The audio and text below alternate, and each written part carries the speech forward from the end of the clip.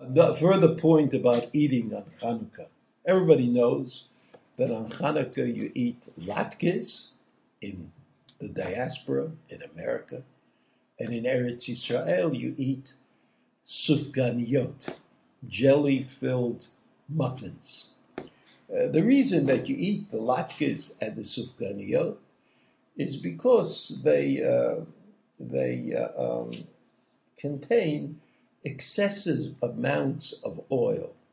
Not the kind of thing that we like to feed our friends and children generally, but something which has become part of the Chanukah tradition.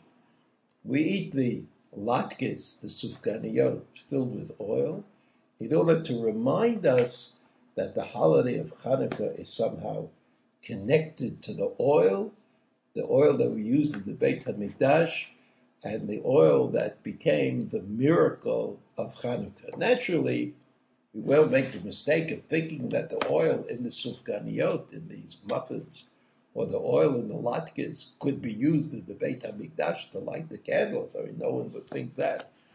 Nevertheless, somehow we feel good about making it an oily holiday in every way that we possibly can.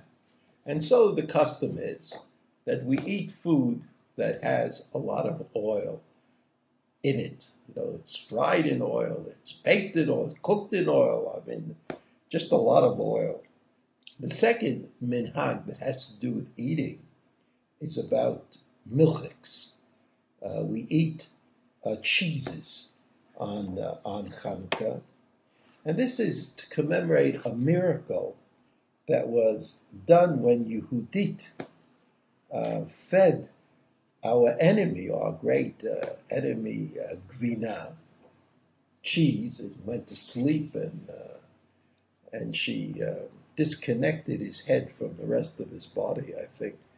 And as a result, the Greeks, when they saw what had happened, the Greeks were frightened.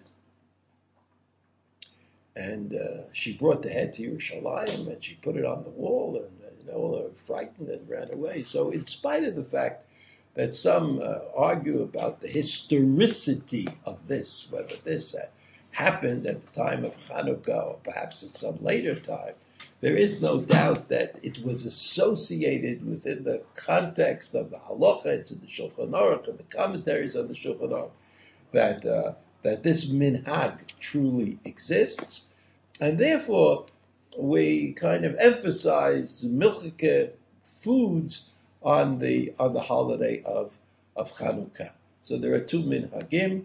One is connected to eating food that has a lot of oil, or is made with a lot of oil, and the other is connected to eating chalavi, eating milchiks. And while we're not perfectly certain about where these minhagim originate, there is no doubt that they exist.